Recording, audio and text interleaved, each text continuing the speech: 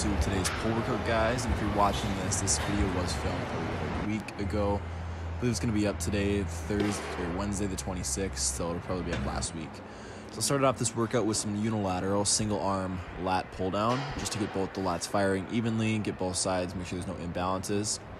Then I moved on to my heavier compound movement, which was a weighted pull-up. And as I did here, I did 3 sets of 8, and I worked up to a really top set, I guess you can say, of the heaviest set, which I did 20 pounds attached. And that set was 2 failure, and we actually went past failure with some assisted reps, as you can see here. I stripped the weight off after that, and the goal was 8 reps, staying at about like 6, but most importantly, I hit failure. So I stripped the weight quick, and then I'm doing some jump assist reps just to make sure I'm getting past failure, really just gassing those lats to make sure I'm giving it everything I got pretty much. When you do these right, you can really get a shit ton of work from them. And I believe I get 4 assist reps here. So 3 sets of 8 there, increase the weight each set. Next, we're moving on to some lat pull-throughs or straight arm pull-downs, whatever you want to call them. I haven't done these in a while, so I thought I'd do them, but I honestly love the squeeze on these. And the key with these is to keep your elbows and arms as straight as you possibly can and just squeeze as hard with your lats. Seems pretty simple, but lots of people have a harder time with this movement. So the next movement we're going to be doing is my favorite row at the moment, which is a landmine reverse grip row. Same as the pull-ups here, I did an 8-8-8 rep scheme where I worked up to a top heavy set 2 failure on these. I didn't go past failure, just to just about 8 reps, 8-9 reps where I could no longer get another rep with good form. So those killed, and then moved on to some rear delt work. So right now my favorite way to target the rear delts is just with the pec deck machine, or I guess you could say reverse pec deck machine. So being that it's the only exercise I do for rear delts, I give them a little bit more volume just for this exercise. So I do 3 working sets here. The last working set is 2 failure with a drop set. I don't know if I show the drop set or not. This is just a working set. But when you do these, like, you can still train them just as hard as any other body part. I mean, if you want them to grow, you got to train them. You got to treat them right and give them all your effort. So that's what I did there. Our first bicep movement of the day is just a incline curl. Very high incline. I don't like to lean back too much in these just because it kind of bugs my shoulders a little bit. So it's 8-8-8 rep scheme here. Worked up to top heavy set 2 failure. Did kind of some partials at the end there. Last one of the day, we have a rope hammer curl. This is one of my favorite bicep curls just because it works that brachialis a little bit. And it also really good for that kind of outer head of the bicep as well. So here I just did 2 sets. I guess if you're getting really technical, 3 sets. I did a working set, which was with left a few reps left in the tank, not to failure. Then I finished off with one last set of like 12 to 15 reps, 2 failure with a single drop set. So dropped the weight once, about 10 pounds, did another set, which I would say 1 set, but technically it's 3, I guess you can say, in every set total. All right, good morning, guys. What's happening? Hope you guys enjoyed that pull workout, back, rear delts, and bicep workout. And like you guys saw before, I had my 2 rice cakes with some peanut butter in the morning. That was 2 80-calorie rice cakes and then 20 grams of the peanut butter, so it comes out to about close to 300 calories or whatever. And right after I ate those, I prepped my post-workout smoothie because, as you know, obviously we're all busy with our own lives, whether it's school, work, whatever. I have school today, so I don't have time to go home and cook a meal. So what I did right as I got up, took me 5 minutes, just threw a bunch of shit into a blender, blended it all up, made a good smoothie. Tastes really good too. So the key to making this high-calorie smoothie, this smoothie, or shake if you want to call it, is 1,100 calories, which is insane, and I can just like kind of chug it right down. It doesn't faze me really. So 70 grams or 2 scoops of whey protein, 100 grams, and this is the key here, cream of rice. If you know what, like, it's kind of like oatmeal or whatever, but like it's basically just granulated rice. And I just threw the bunch of that in the blender and mixed that up. And the cool thing about that is it's pure carbohydrates, really dense in calories, but there's no fiber in it, so the fiber is not really gonna fill you up. It's gonna digest really well. So I really like that. Just because if I have too much fiber, I'm not gonna be able to eat like 5,000 calories in the day. Also, like 45 grams of Nutella, which really helps. 2 servings of honey really helps. And then, yeah, that's it, just a little bit of water to mix it all together. The one thing with the cream of rice though, it's not ideal. It doesn't like mix in very well, like unless you stir it up, because you can still kind of taste like the crunch to it. But either way, I'm not complaining because it's an easy way for me to get in calories. So I'm gonna slurp this down on my way home, shower really quick, and then get my ass to class. So yeah, I will see you guys probably with the next meal I eat. I'm not sure when that's gonna be, but I'll show you. All right, peace. Alright guys, free period for class. So what I have here is a Chewy granola bar. It's like an organic one, so it's like off-brand. And then a 1 protein bar, the cookie dough flavor.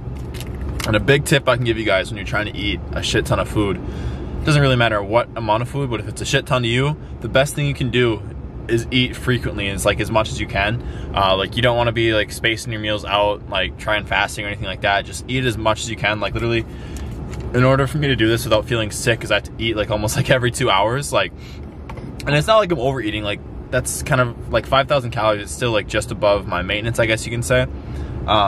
So it's still like in check, but still it's super hard for me to eat. So what I have to do is literally like every 2 hours just eat some food. So really a little bit of protein, about 20 grams of protein in here, but mainly just fueling up with glycogen and carbs every time I eat, because I only eat protein maybe 5 times a day, but I probably have like 6 to 7 times I eat in the day total. But most of that's just to get some carbs in. So this right now, 20 grams of protein, 8 grams of fat, 24 carb for the protein bar, and then for the granola bar, 2 protein, 26 carb, 1.5 fat. So pretty carb dense, pretty carb dominant, obviously, which is the majority of the food that I'm eating. So I'm gonna enjoy this, and then I got some client like check-in stuff to do on my phone real quick while I'm on my free period. So I'll see you guys at the next meal. What would it like if you had missed school to come to Hawaii?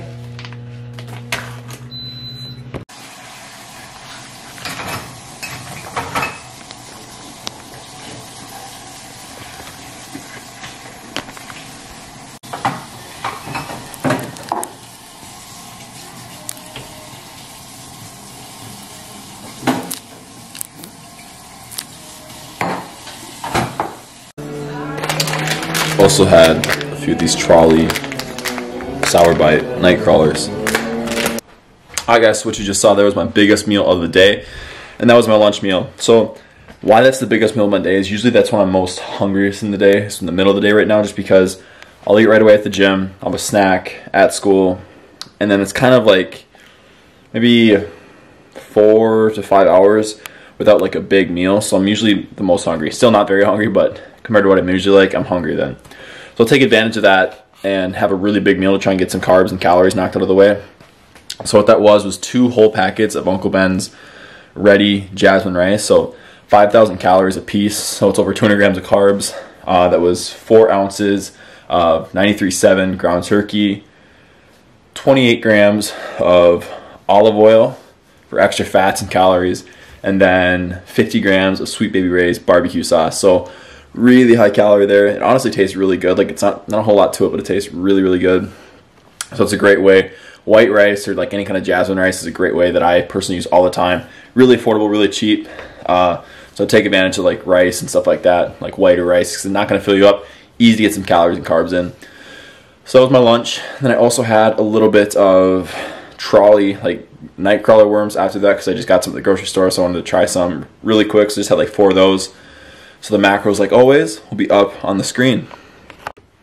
Alright guys, so now it's time to go have my first kind of like dinner, or I guess you can say, or just meal again. So it's a big bowl of cereal, the bowl I have every single day. So I'm going to do some Cookie Crisp today with some BPN, milk and cookies, whey protein with just some almond milk. And yeah, I did switch my protein up just to try something new. Like normally I'm on the Ghost Lifestyle, cereal and milk kind of protein. But just to try it out, I tried the Bare Performance Nutrition supplement line just to see what I think of it. Try something new. So far, I'm a fan of it. The taste was kind of hit or miss at first, but I think I'm starting to like it. So I'm going to go have that, and I'll show you guys that big-ass bowl. What it's going to be is 125 grams of cereal, so literally a mountain of cereal. A serving of just vanilla almond milk, not the low-calorie one because I need the extra calories. And then just a scoop of whey protein, which is 35 grams. So I'll show you guys that.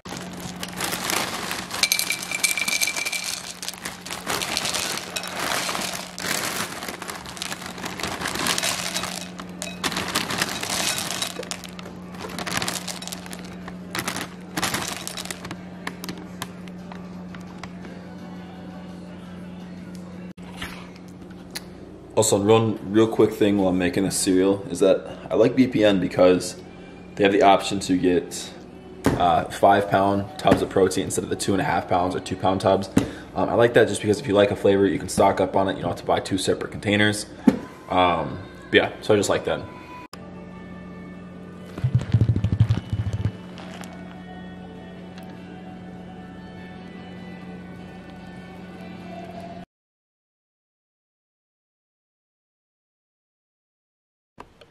All right, so it's dinner time right now. It's about 6:30. So I usually eat my last meal of the day at 6:30.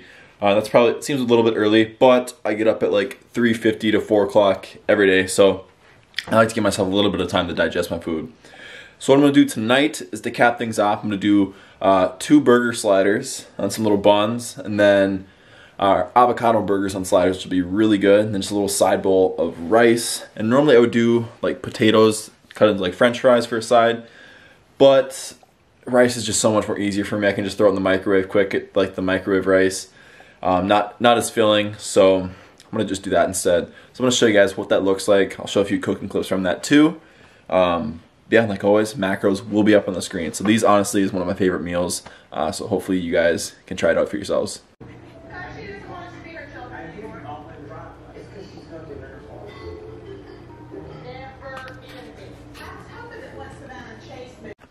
Alright guys, so I hope you enjoyed watching that video. It's kind of quick, simple, but that's what I'm eating right now. So my macros at the moment are 190 grams of protein, 130 grams of fat, which is crazy high, and then 750 grams of carbs, which is even higher, and that's just like kind of mind-blowing for me because I never thought I'd be at that point where I have to eat that much and still barely be able to gain weight.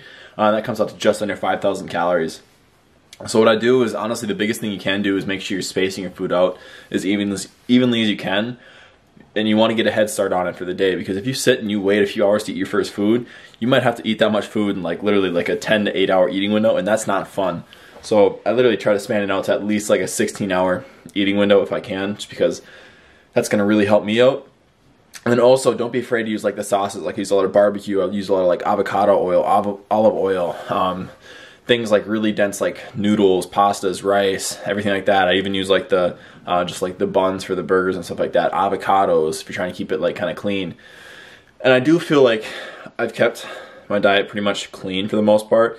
Yeah, like trying to minimize the amount of just like kind of junk food I eat, because like I do still have like cereal and stuff like that, but I don't really count that as like full on junk food. But like for like my fats and everything, I eat a lot of avocados, a lot of avocado oil, olive oil, healthy fats like that. And for the most part, it's just kind of, it's clean. Like I don't really go to like get fast food. I don't remember last time I got fast food. So it's cool that I'm still doing what I'm doing and keeping myself relatively healthy, which is ultimately, you got to be healthy before anything else, which ultimately is what I'm trying to do too. So, hope you guys enjoyed the video. I'll see you guys in the next one. Peace.